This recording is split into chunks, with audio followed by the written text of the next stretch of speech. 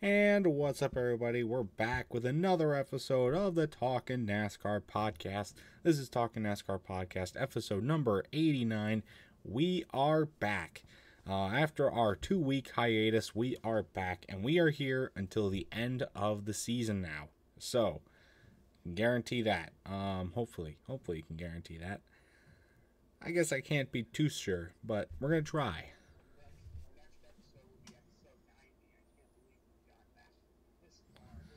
Yeah, it's pretty insane.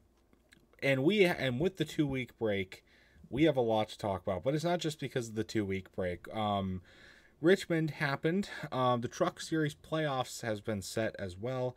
I don't know if we're going to go through the full Truck Series playoff grid. They do have an off week this next week, so we might wait till next week. But we got to talk about that. We got to talk about the insane Cup race. Well, the insane finish to the Cup race. I visited another short track. We might talk about that. I finally got around to watching a new NASCAR movie for me, Days of Thunder. So we might talk about that. And I also played a NASCAR game that was new for me. So got notes on that we can possibly talk about in this episode. Plus a bunch of other stuff, including silly season stuff and whatnot. And then, of course, at the end, we are previewing our home track race. Michigan is coming up, so we are very excited about that. But first, let's talk about Richmond. First, for the truck race. I didn't get to watch the truck race because I was at the short track race that I might talk about next episode. We'll see what happens. But anyway, I thought the racing was pretty good from what I saw in the highlights. A lot of different grooves, a lot of good passing, some really good fights for the lead, especially on restarts. A lot of contenders coming and going throughout the evening. It was pretty tame until stage 2. Matt Crafton spun out in the second stage, but otherwise it wasn't too crazy. The big one did strike in stage 3, though, which took out a bunch of drivers in the third turn. Then it got calmed down after that. Nice battle for the lead until Connor Zilisch wrecked with about 15 to go to set up a last restart.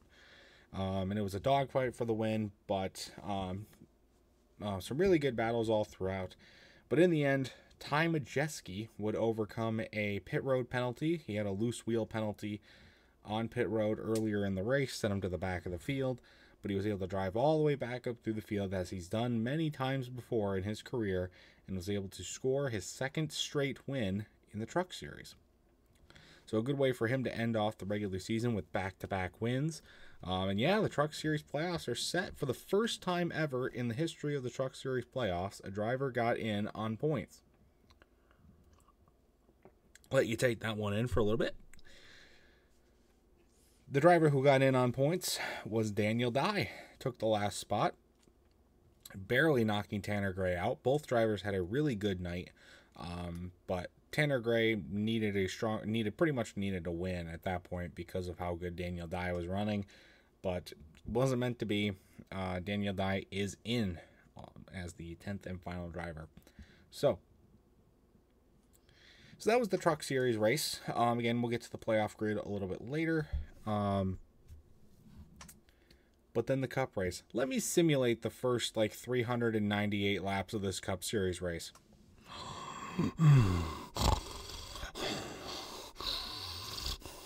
Oh, Martin Truex Jr. blowing engine.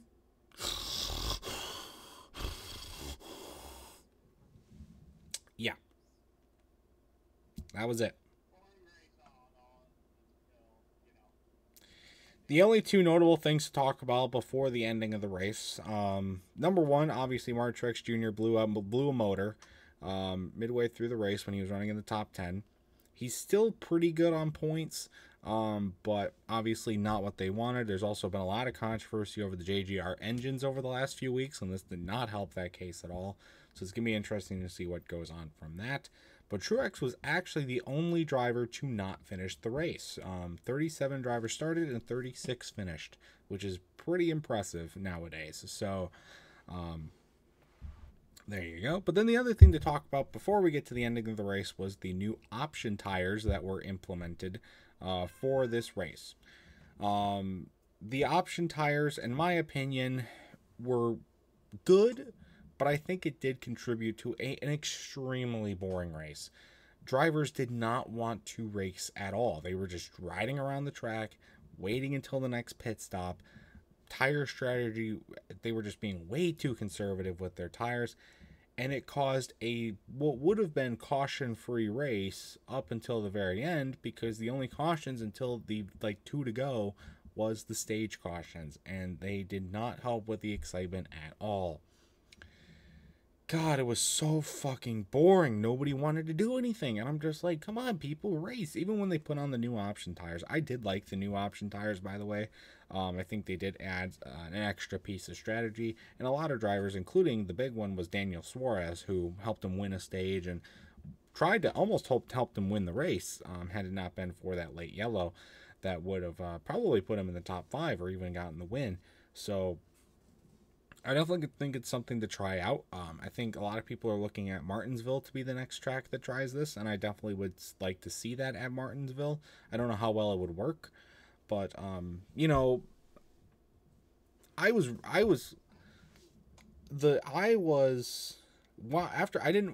watch the Truck Series highlights until the day after the Cup race, so I hadn't seen what that race was like. But watching the Cup race, I went from advocating for Richmond to go down to 1 date to getting Richmond off the schedule entirely, because this track has been so bad with the next gen car. It's not even funny. Martinsville, yes, Martinsville has gotten downgraded. Yes, Bristol's been downgraded, but Richmond has taken the hardest hit out of any of the tracks on the schedule, period.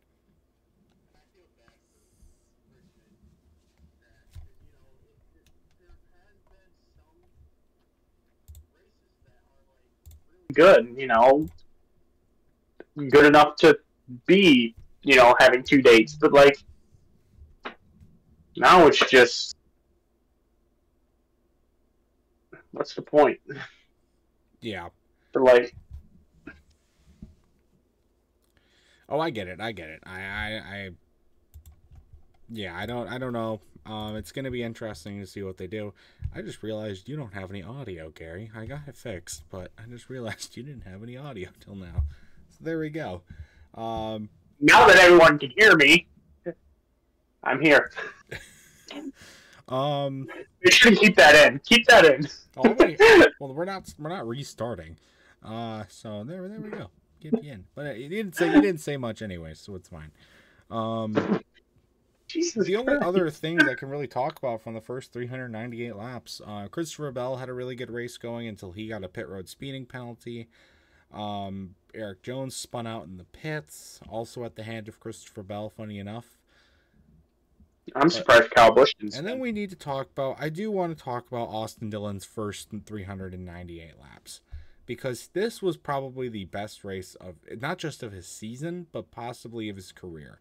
He was running on speed, contending with the front runners for the championship, and it was really, really impressive to see, especially with the lack of cautions, keeping the car on the lead lap, and keeping it in contention to win. And he had the race won. Fair and square, he had the race won. Till 2 laps to go. And guess who decided to fuck it up? Our friend Ricky Spinhouse. Oh. Ricky Spinhouse Jr. Ricky Spinhouse.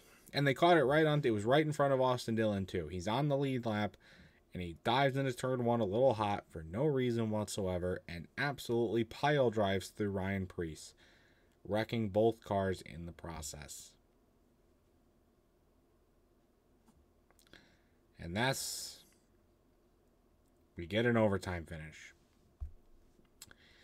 Oh boy, let's talk about this overtime finish. First off, Austin Dillon gets the lead out of the pits. Pit crew does an amazing job in the pits. We're set up for a really good restart.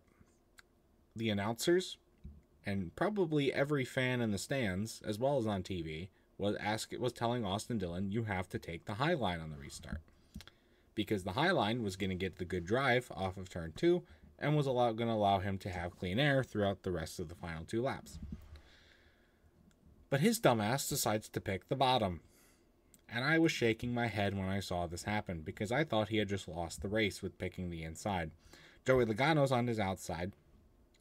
The restart happens. They tell Dillion to, go as early as possible. He waits until the second to last point possible to restart. So Logano gets the jump on him. And lo and behold, Logano clears him on the outside. Everybody saw that coming. I'm like, okay, Joey Logano's going to win the race. And this is going to really suck because this is going to be 2 races now that this season that he has walked straight into a win because of some bullshit cautions. So that's awesome. That's typical Joey Logano luck. We go into the final turn. Dillon's the second. Like, okay, Dillon's going to get second. It's still a really good run. Dillion didn't want second. He wanted that win, and he was going to get it however he needed to. So he's a good 3 car lengths back of Joey Logano, and he decides, I'm going to pull a Ross Chastain and just absolutely send it into turn 3. He gets there, bumps into Logano. Logano spins the fuck out. But he wasn't done there. Here comes Denny Hamlin on the inside, now ready to take the win because Dillion slowed down. Nope, Dillion says, fuck you, I'm in a video game. Cuts it dead left, right hooks Denny Hamlin straight into the wall. And Dillion wins the race. My jaw was on the floor when this happened. People don't like it. And I bet you right now, some Joey Logano fans, aka and some fans, which are very rare, they are probably angry at Austin Dillon right now, which you can be angry at him, but just remember, Joey Logano and Denny Hamlin have done this before. Mm-hmm. They have. Look at Kansas when it was Matt Kenseth and him, and look at Denny Hamlin versus Kyle Larson 3 times. Look at Denny Hamlin versus Ross Chastain. So for Denny Hamlin, Joey Logano to say, "Oh, this is bullcrap. This is bullcrap," you guys do the same thing. And it was fair when you guys did it, so why is it not fair for me? I don't condone it. I don't condone what Austin Dillon did because it's extremely reckless driving. But you're right. They're being hypocritical when they get mad because they've done the same thing before. Right. I would feel more sympathy for them if both of them already weren't in the playoffs because they both have wins. For Logano specifically, this is karma for him backing into that Nashville win. So there you go. That's eye for an eye. There you go. It would have been okay. It would have been okay for Logano and Austin Dillon if Austin Dillon just bumped him and gave him a little tap and got him near the wall just a tiny bit and then passed him. But then again, he was so far away. He just should have took second and should have just got what he got. And maybe he could come at Michigan and win, even though that would be possibility or not, but... You're right. I don't know. I mean, they interviewed Logano first after the race. Well, Logano was the most pissed. Let's just be real here. Logano was definitely the most pissed. He pulls his car. I don't blame him. He pulls his car into the pit, stops by Austin Dillon's pit box, and revs his engine, which the officials were not happy about. They got into Logano's face and yelled at him. Then they interviewed him. Logano called it a chicken shit move. It was completely bullshit. All this stuff, and he's just going off and off and off. They interviewed, but Denny Hamlin was a little more cool-tempered, and Denny Hamlin said something that I think is the real catalyst for this happening. The real catalyst for why Austin Dillon did that is because of the playoff system. You have to win to get in, and Dillon, there is no way in hell Dillon wins at Michigan. There's no way in hell Dillon wins at Darlington. He could win Daytona, but that's a crapshoot. You can't bank on that. He has a chance to win a race right now, and he's going to take it. That's the playoff system, and that's why he did that. NASCAR wanted this to happen. This is what NASCAR wanted. They can say whatever they want. This is exactly what they wanted to happen. Drivers going for it all in the last turn of the last lap for an exciting finish. So that, for the sake of going into the playoffs. Dillion was 32nd in the points going into this night. He is now locked into the playoffs and guaranteed at least 16th. At least 16th.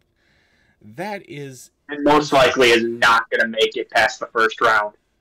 I don't think... He probably won't unless he lucks his way into another win, but... I mean, we've got a super speedway in the first round in Atlanta, so it's like, you know, it could happen. But, you know, anyway. So, Denny Hamlin was right. And it's because of the playoff system that this happened. And I don't condone it, but, now, and there's been a whole thing about, oh, is he going to get penalized? Is there going to be a penalty? Is there going to be, you know. Here's the thing. Whether or not you can't take away a win. They're not going to take away the win. Dillion jumped 6 spots in the regular point standings as well, so there's no way they can dock him enough points to get him below 35th.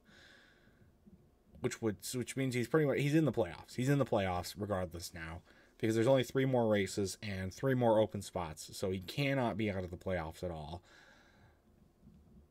But they can still dock him money. But at the same time, he's grandfather's RCR. And that's another thing. I think the only logical way to possibly get a point across for Dillion here is to suspend him. You look at what happened with Bubba Wallace and Kyle Larson a couple of years ago at, I think it was Kansas, when Bubba hooked Carson. No, Las Vegas. Or was it Las Vegas? Bubba hooked Larson into the wall.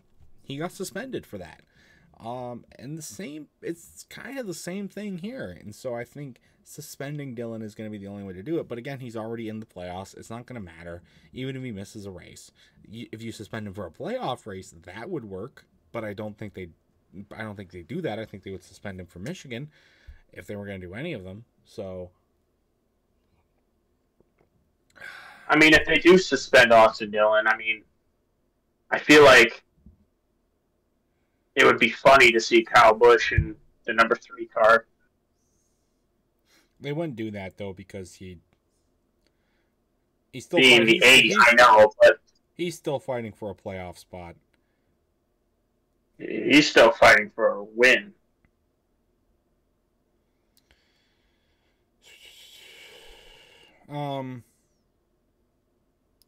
But yeah, it's not. Yeah, I don't know. I mean, it's like they're gonna do something. Joey Logano's also probably going to get penalized because of his incident on pit road, which I don't like. I think what's he supposed to do? Walk out on the track and punch him in the face, punch Dillion in the face while he's holding his infant baby? Like, what the fuck do you want him to do? Of course he's going to retaliate. You know, when something like that happens, you have to expect that there's going to be retaliation. Nobody got hurt, and you know, it's not something you want to happen, but I think it's a very regular reaction to what happened. I don't think it was the burnout that they would suspend him for. I looked on a YouTube short, and I guess when he did the burnout, when he was doing the burnout near Austin Dillon's area, I guess his kid and his wife were right. Austin Dillon's kid and wife were right there about to pass, and he almost just hit them.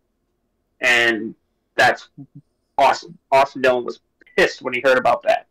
So I'll have to send you the video because that's some crazy shit. That is pretty crazy.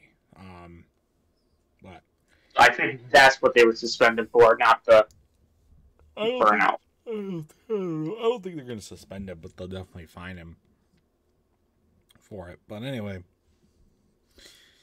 that was that. I mean, also Denny Hamlin got hurt. He hurt his shoulder, so we'll have to see if that happens. Because of the impact with the wall, so we'll have to see if anything comes from that.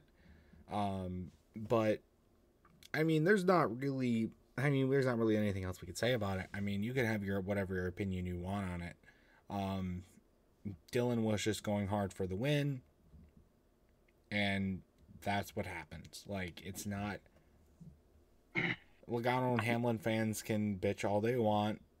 It's what it is, and you know, I guarantee you, if I was in Austin Dillon's position, I would have probably done something similar. And I'm sure if Joey Logano or Denny Hamlin were in his position, they would have done something similar for the win too. And not just, you swap the cars around.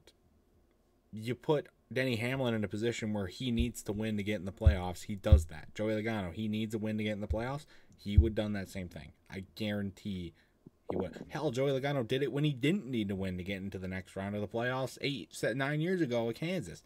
Joey Logano also did that to William Byron at Darlington, too. And, we had that same discussion about it. If you guys want to go watch it, go watch it. But, it'll be a far distance. But, yeah. Joey Logano fans and Denny Hamlin fans are going to argue about it. But, I mean, like we said, they would have done the same thing. Right. Honestly. So, something will come out of it. We'll see what it's all about. But we're recording this Tuesday. Tuesday was the day they're supposed to make the announcement. There hasn't been an announcement made yet. But we'll talk about it next week. Anyway. It is time. What was I going to say?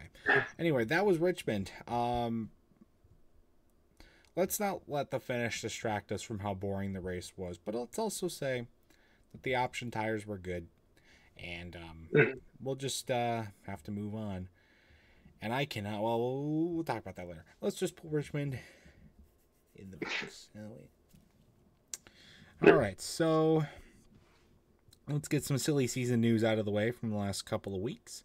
First off, this is going to be some old news, by the way, getting some of the newer stuff. First off, from Legacy Motor Club, they've been in the news a good amount over the last couple of weeks because Jason Burnett and a lot of the other 84 team members were fired, which is not good, seeing that they're trying to run the 84 more races this season. When you fire a lot of their permanent team members, what do you do?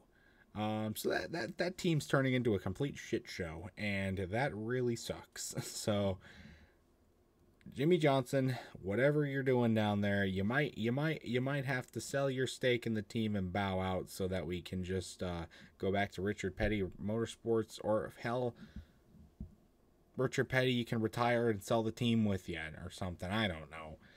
It might be going to that point. We're just saying. I hate Jimmy Johnson. I hate his team. The only person I like in Legacy Motorsports is Richard Petty. That's it. So that was that. There was also an update posted about Auto Club, and its revitalization. Let me see if I can find some pictures.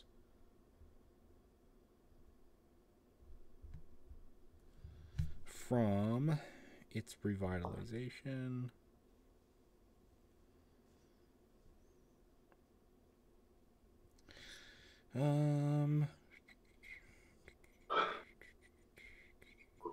Can't find anything. I can't find anything about it. I don't know why the fuck.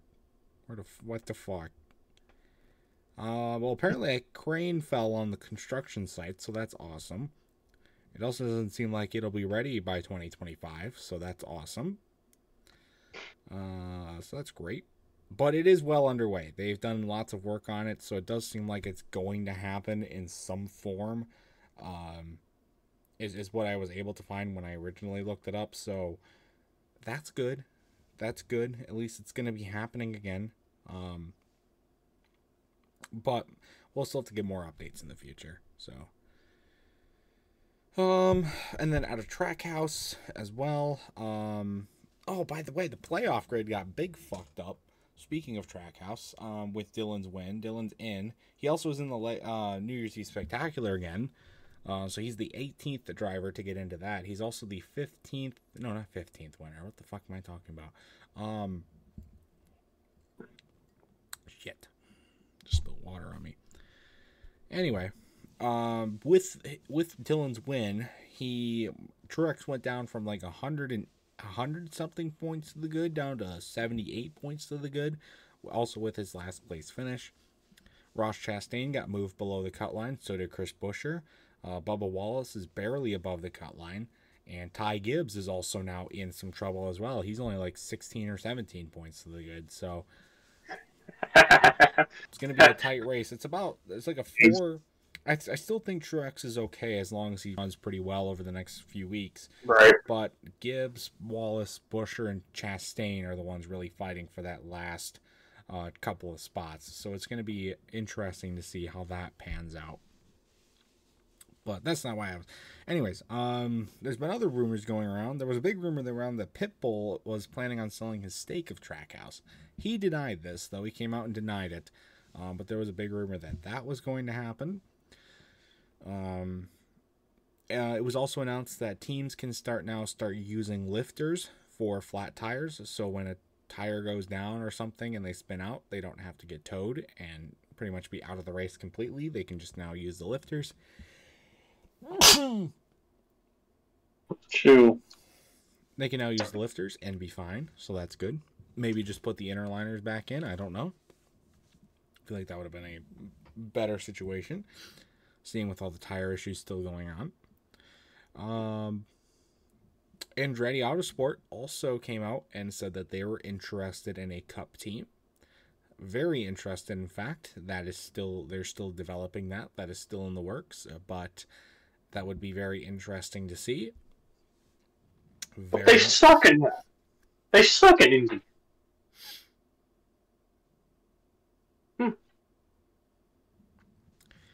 I'd be interested to see if they would make a run at it. I don't know how well they would be at it, but it'd be cool. Maybe they can bring over some of their sponsors. Big news. Juan Pablo Montoya's back, baby. Get the jet dryer. Protect the jet dryers. Protect them at all costs. Juan Pablo Montoya is coming back. Jet dryer Montoya. Let's go, baby. Juan Montoya is back in NASCAR. He will be, at least, at Watkins Glen. He's going to be with 2311 Racing, driving their 50 car. So it'll be his first race back since 2014. So it's been a long time for him. So we'll hopefully he can be competitive. Another crazy thing, Brazil is interested in hosting the Clash in 2026. Yeah, so this was a big rumor that has been picking up some steam as they look at other places besides LA or Mexico for the Clash. Brazil just do Canada. Oh my gosh. Well, you can't do Canada because it's in the wintertime and they don't have an indoor track to race at. So they can build one. They're not going to build one. That's Canada. But they can. They can, but I don't think they will. But they could. They could, but I don't know. So that's interesting. That's not confirmed yet, but they seem to be one of the front runners at the moment. I don't even know what facilities they have to host a Clash. I don't know how like feasible that would be to host the Clash. They would just use the Formula One. But okay, I guess that's something we can look into. Also, another NASCAR Netflix documentary has been approved for this year's playoffs, to go over this year's playoffs. So that's pretty cool. This time it will have Chase Elliott in it, so I think that's why they approved it. Because I think they really were bad that he did not make the playoffs last year and could not use him very much. So I think that was a big reason to it, but that was not stated. Though there's a lot of controversy because a lot of drivers are saying that they won't be in it. They are saying no to being in it completely. So we'll see how that really develops out. But it has been approved, so hopefully things go well for it. Some sad news as well. Roy Hendrick passed away at age 70. Rest in peace, Roy.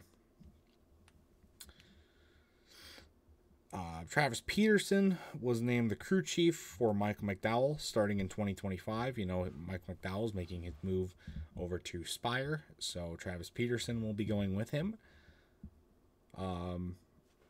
Another crazy one, Bristol Motor Speedway is going to be hosting an MLB game between the Cincinnati Reds and the Atlanta Braves in 2025. So, as you guys know, they hosted a football game between Tennessee and Virginia Tech back in 2016. So this is not their first time hosting non-racing, I guess, sporting events. But a baseball game? A baseball game. What the fuck? So that'll be interesting. I don't even know how they're gonna do that. Well, like a football field, right? They could just stick it in the infield, and it was like big, and you could see everything going on. But like baseball, how do you expect that to work? So that's gonna be interesting. What's next, soccer? Yeah, probably.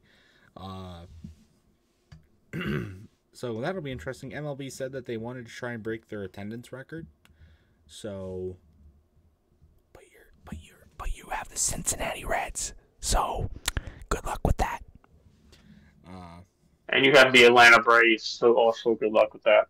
The Atlanta Braves, though, are they're a good team, so they'll at least bring out some people. I mean, the Reds kind of suck ass. Who the fuck's gonna go see a Reds game? Ugh. I would. Pete Rose and his cocaine's there. True. Anyway, no, there's been no further details on it so far, but yeah, that's gonna be pretty wild. Connor Zilic is going to be going up to the Xfinity Series next year as well for Junior Motorsports. So that's going to be awesome to see him up there. He's been running really, really well. So hopefully he can continue that good streak. Then out of Toyota, Davis Wilson, their president, is retiring. Here's a surprise. Another Gibbs guy is going in. Tyler Gibbs is going to be moving into the president role at Toyota. Woo! Shocker.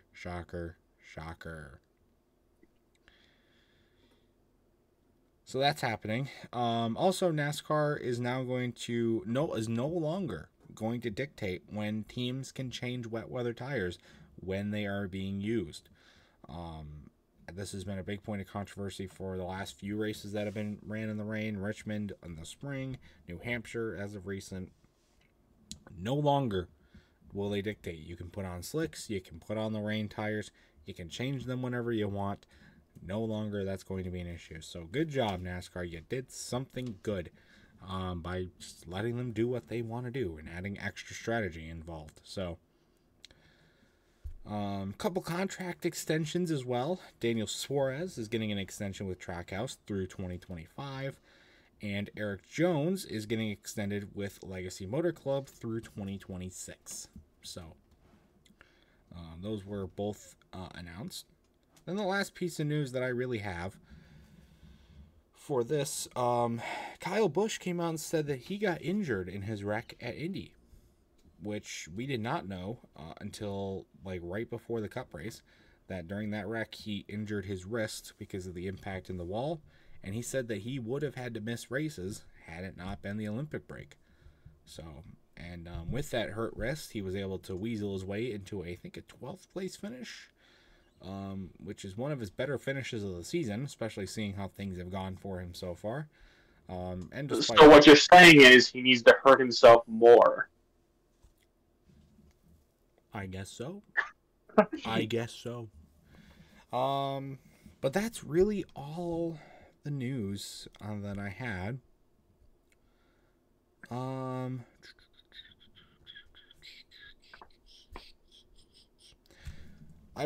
about we talk about, I'm not going to talk about all the other stuff that I got to talk about, but we'll talk about a couple of them. Because you went to Crystal Speedway back in, I don't know when you went.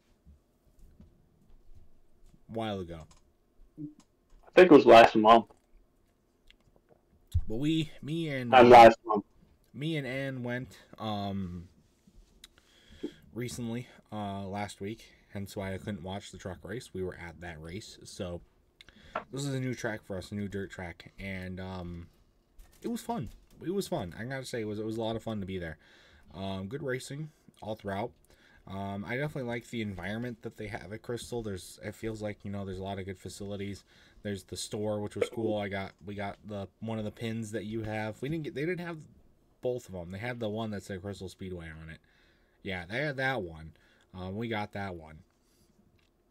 So that was cool. But my God, they're so long, dude. The racing started at 6.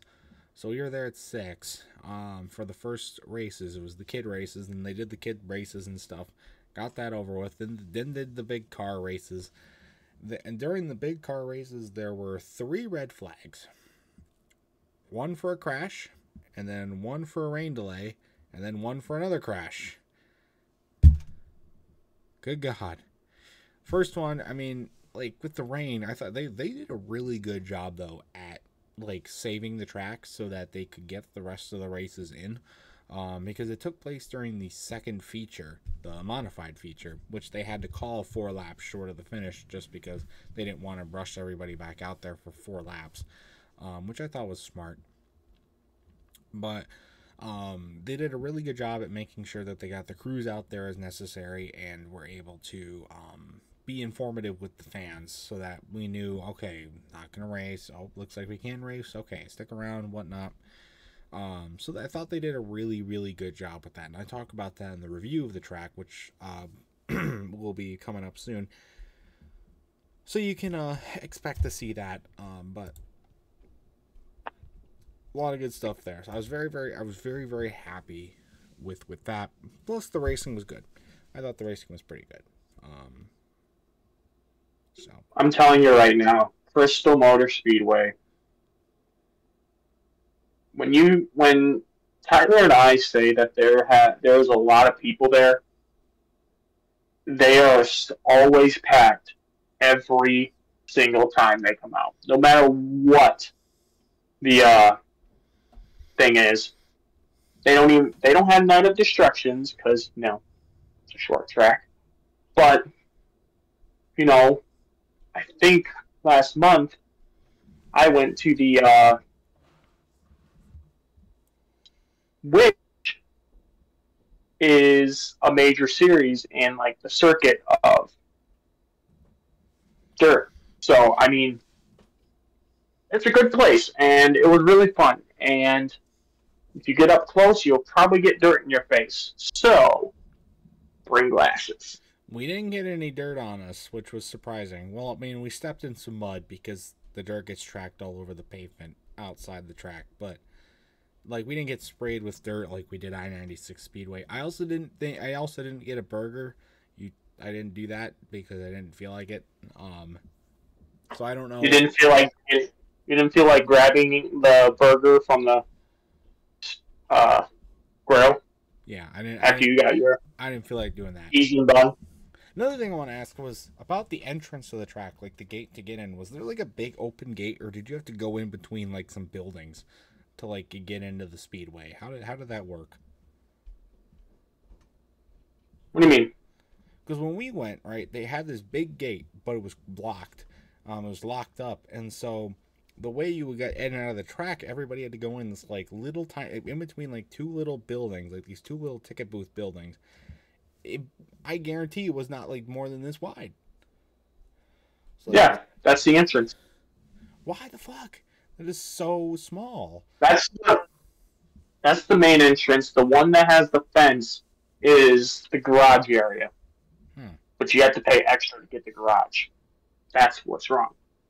So that's just really weird. Because during the rain delay, everybody left the track because it was, pouring rain. And it got really congested there. So it's like, what if there was like a fire and you needed to leave? Like, what the fuck? That would be...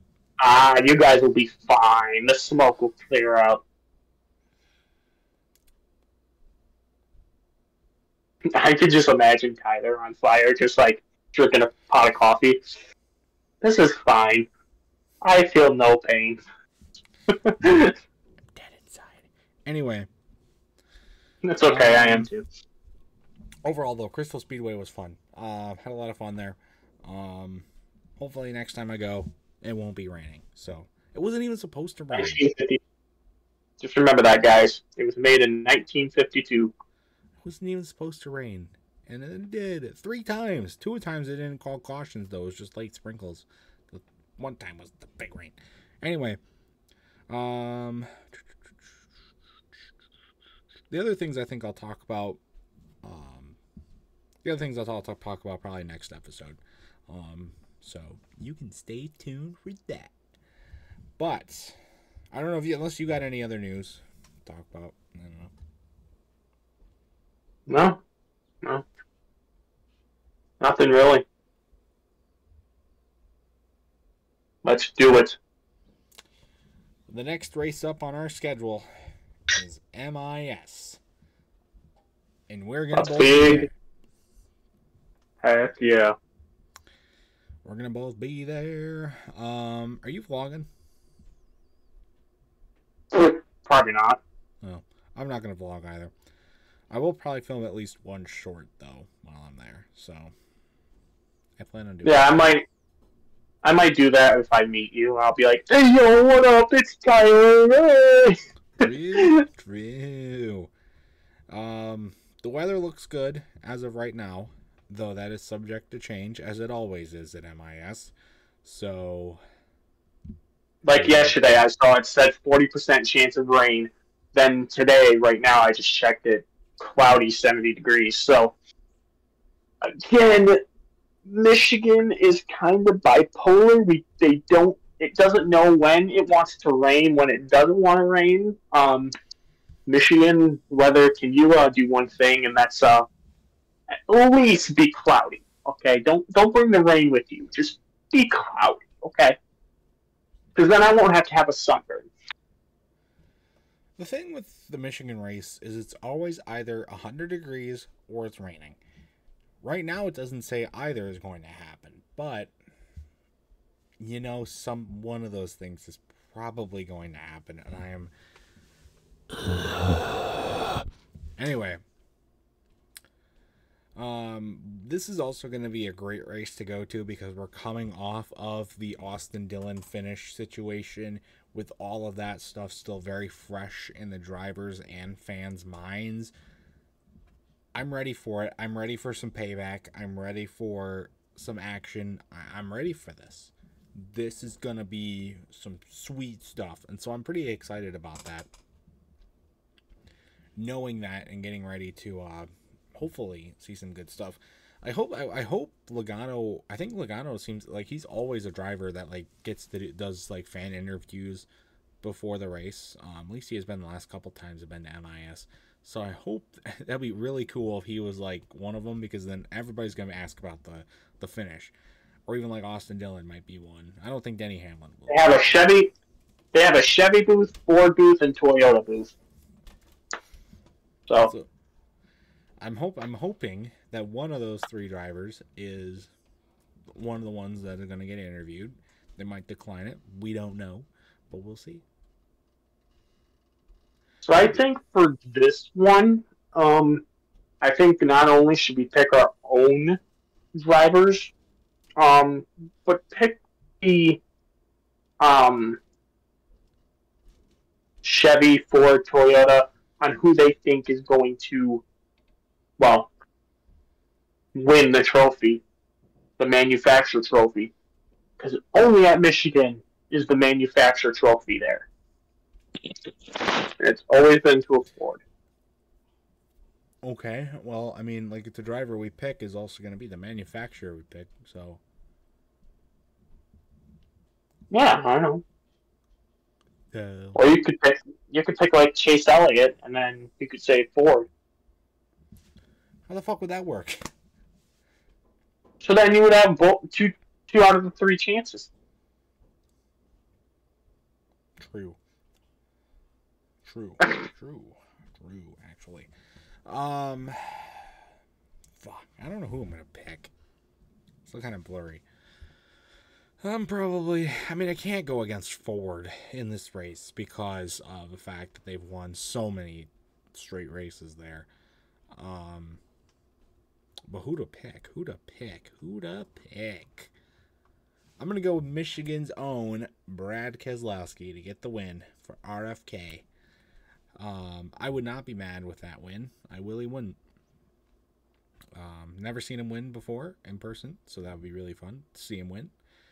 And get some good momentum for him for the playoffs, because he's already in the playoffs, but it'd be cool to see him get some momentum. Yeah, I mean, why not? I think a Chevy is going to win it. And, well, I wore this for one reason only. Chase Elliott, even though last time I chose Chase Elliott to win at Michigan, he spun out and turned 1 and 2, and my dad laughed at me while Kyle Busch went by him. So, I'm going Chase Elliott. Okay. I don't know. It's going to be fun. I'm excited to get back to the race. I'm hoping it's going to be a fun time.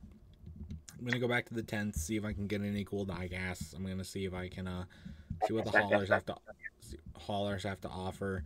I'm going to see some hopefully some fun racing. I mean, Michigan's never the most exciting track, but I think it'll put on a better product than what we saw last Sunday. So, if it doesn't, I'll be sorely disappointed, and I will be very, very pissed if we don't see any payback. So, because it's going to be fun. It's going to be a lot of fun, and I guarantee you it's going to be some fun. Did I not say it's going to be some fun yet? Anyway, that's going to do it, though, for this week's episode of the Talking NASCAR podcast, episode number 89. Next week, we will talk about whatever the hell goes down at MIS this weekend. I will give my thoughts. Hopefully, I'll try and work through some of those topics. Talk about the new game I played. I'm going to talk about Days of Thunder, and I'm going to I forgot what the third thing was. That might have been it. Talk about Michigan. Whatever the other thing was. So, but until then, if you want to be a guest, though, on the Talking NASCAR podcast, all you got to do is join the Pringles Center Company Discord. Link is in the description down below. Request the Talking NASCAR role from both me or Hitmaster. Will work a time to get you on and talk some NASCAR. So it should be a lot of fun. But until next time, guys, stay tuned for much more amazing content from both me and Hitmaster. Go check him out as well. And until next time, we'll see you guys later. Goodbye.